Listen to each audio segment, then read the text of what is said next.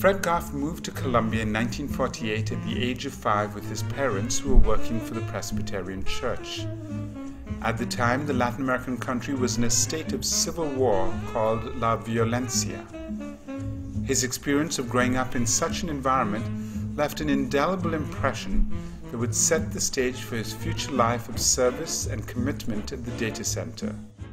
So Fred, tell us about your first experiences with data gathering, information dissemination, and using it to create political change. One of my father's assignments was to investigate religious persecution in Colombia. Many of my weekends as a child were spent walking around our dining room table collating these bulletins that he put out, documenting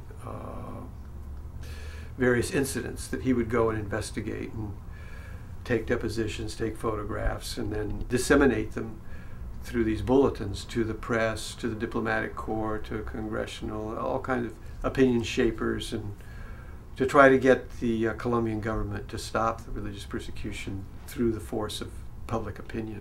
And I saw firsthand the power of research and documentation and combining that with getting the word out to make change. While a student at Stanford University in the early 1960s, he organized around critical issues of the day, participating in the Mississippi Freedom Summer of 1964, the anti-Vietnam War protests, and speaking out against the military occupation of the Dominican Republic by U.S. troops in 1965. The following year, Fred helped start the North American Congress on Latin America, or NACLA. NACLA quickly became famous for putting together one of the best collections of research on the relationship between the U.S. and Latin America. Salvador Allende, the president of Chile, would later tell the media, "If you want to know how the U.S. has affected Chile, just read New Chile by NACLA." The real power of a lot of NACLA's research was we documented it and footnoted it from established mainstream sources, and it was very difficult for people to say what we were saying was not true. And people said, look, all these companies, banks, institutions that you're writing about in relation to Latin America are operating all over the world and here in the United States. Why don't you open your library to the public, make the focus not just be Latin America, but on the U.S. political economy and its effects wherever it is, domestically or overseas. And that was the origin of the data center.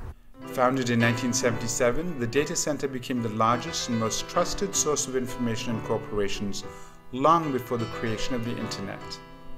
So one of the important things that you did was actually classify it in a way that made it not just accessible, but also a tool for resistance, a tool for activism. Basically, we said we want to create a library that serves organizers and serves people who are working for progressive social change. To date, the data center has continued to strengthen community voices and social justice campaigns through research and has achieved many victories around the country.